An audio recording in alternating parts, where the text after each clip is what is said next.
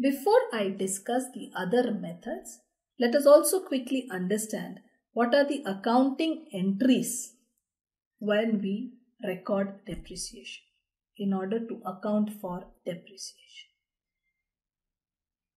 The first method we will discuss without a provision for depreciation account, without an accumulated depreciation account. For charging depreciation, the entry would be depreciation account debit to asset account. Depreciation account debit, this is a loss and therefore is charged to profit and loss account. Depreciation account is debited because it is a loss in the value of an asset. Because the value of the asset is reduced, asset account is reduced. The balance sheet, when the asset is displayed in the balance sheet, it would be at a reduced value after reducing the amount of depreciation. So the first entry for charging depreciation, every year at the end of the year, the entry is depreciation account debit to asset account. Next, profit and loss account debit to depreciation, because depreciation is an expense and should be charged to profit and loss. So the depreciation account is closed by transfer to the profit and loss account. These are the normal entries that we pass for charging depreciation under the first method. Under this method, if this asset is sold subsequently after its life, after its useful life, or at any point in time, what are the accounting entries? When we sell the asset, money comes in, bank account debit to asset. Money comes in, asset goes out, bank account debit to asset with the sale proceeds.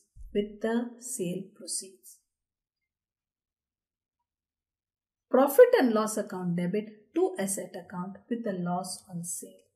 Taking our previous example, suppose after 3 years,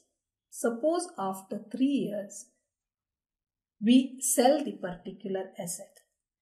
We have charged depreciation of 9,000 every year for 3 years, amounting to rupees 27,000 was the depreciation.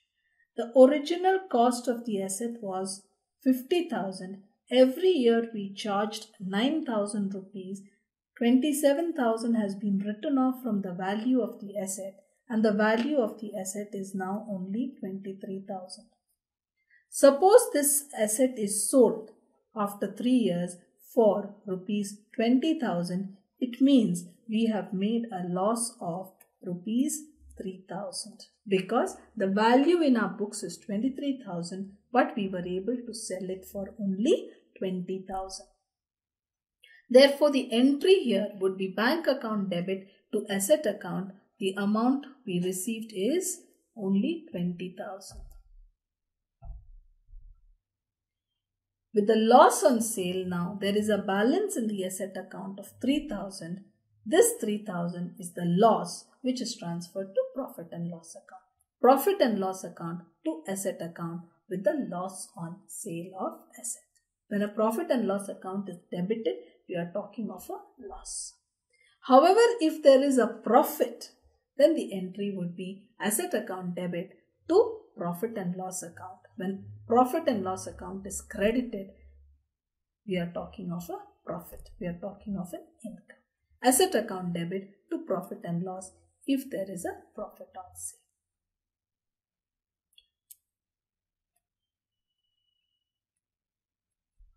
If this particular asset with a book value of 23,000, if it was sold for 30,000, then we would have made a profit of 7,000 rupees. So the accounting entries are extremely simple. The basic entry for depreciation is depreciation account debit to asset account. Depreciation is transferred to profit and loss account every year because it is a loss. Only in case there is a sale of an asset, again the entry is extremely simple. Bank account debit to asset account with the amount of sale proceeds. Whatever balance remains in the asset account is transferred to profit and loss account. If the profit and loss account is debited, then we are talking of a loss. If the profit and loss account is credited, then we are talking about a gain. If the value at which we are able to sell is higher than the book value, the value of the asset in the books, then we have made a profit. If the value at which we are able to sell is lower, then we've made a loss.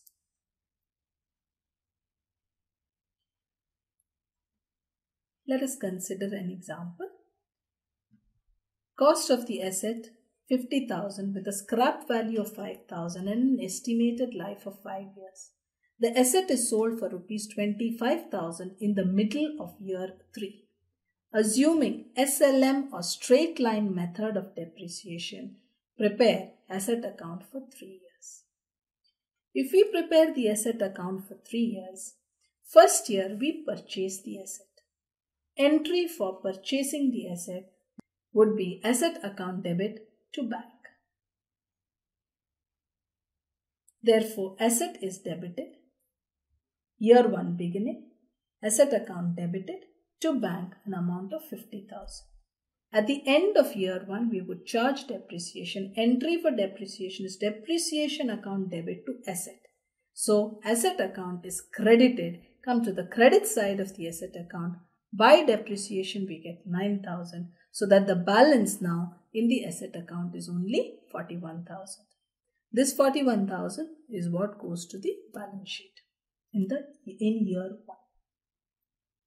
Next, we brought forward the balance of 41,000 in year 2, and again at the end of year 2, we charge depreciation of 9,000. Depreciation account debit to asset. Asset account is credited 9,000. Now the value of this asset is 32,000.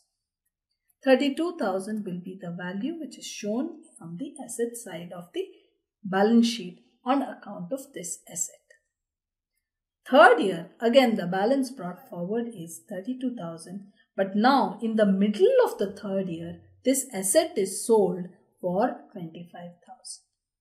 So in the year, we use the asset for 6 months, for half the year, and therefore charge a depreciation for half the year of 4,500.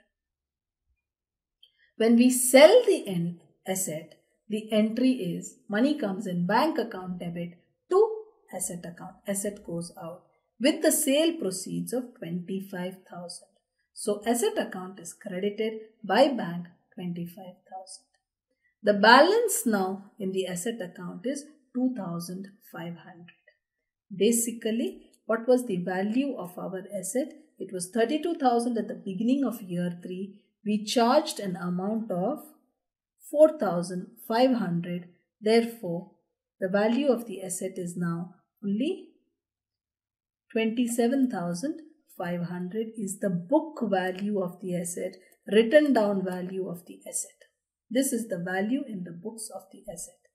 We have sold this asset, which in our books has a value of 27,500. We have sold it for 25,000 and therefore incurred a loss of 2,500. This is the balancing figure here. In this asset account can be transferred to profit and loss account debit to asset account 2,500.